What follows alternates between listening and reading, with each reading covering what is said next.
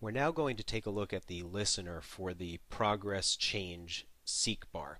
Now the seek bar is used by the user of the app to seek to a different position within the current media that's being played back. However, we also get that same event when the updater, which we'll look at in the next video, changes the seek bar position based on the current playback position in the media player. And we're going to be doing that, as you'll see, after a period of milliseconds repeatedly throughout the playback process. Now, we only want to do the actual seek if the user initiates the event.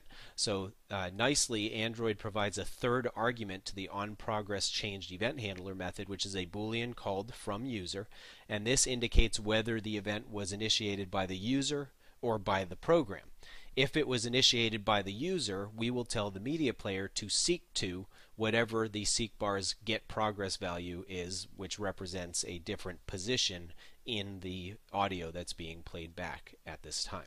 Now, we're not using the onStartTrackingTouch and onStopTrackingTouch methods, so we've simply overridden those as empty method definitions here, but we had to do that because, as you know, when you implement an interface, you must implement all of the methods of that interface.